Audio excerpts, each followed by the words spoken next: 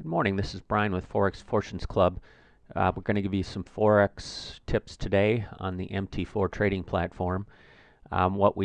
This is a follow-up to one of my previous videos on the strategy tester.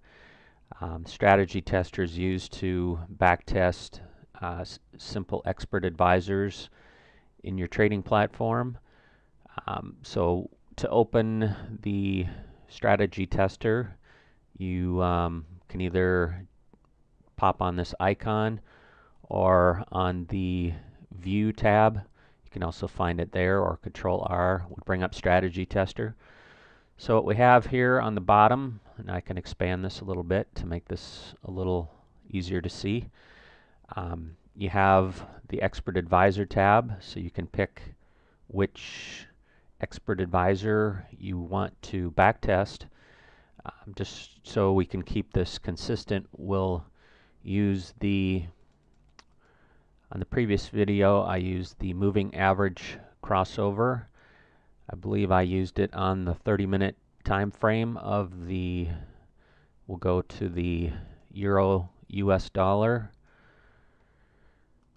and we'll go back and test maybe a couple of months of time here. We'll go back to maybe October 1st, and we'll use today's date. Now what you want to do is connect or check the visual mode, and you can use the current spread, or if you want to use a fixed variable spread, or a fixed spread, I'm sorry, you could just use the drop-down menu.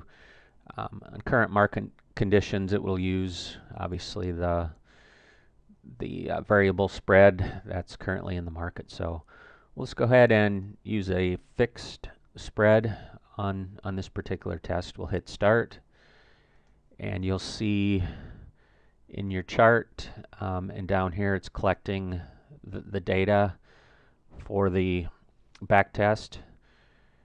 If you look down on your tabs here, you can see the current results. Right now we just have one order that's open on the sell side.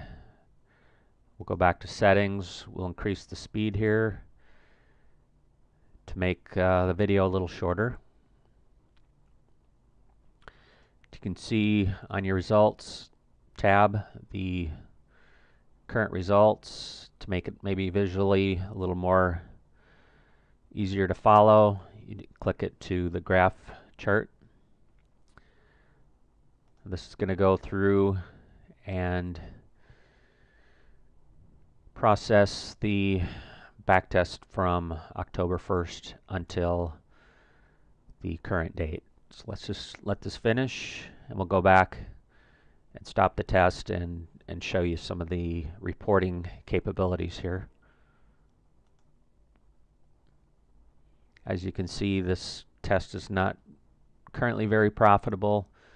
As with most moving average crossover, while you're basically opening a trade when a slower moving average crosses over a higher time frame moving crossover. So as you can see, we're currently in a negative situation. If you go to report, you can see the modeling quality, and we'll do a lesson on how to get this to up to 99% by using some tools. But you can see that the gross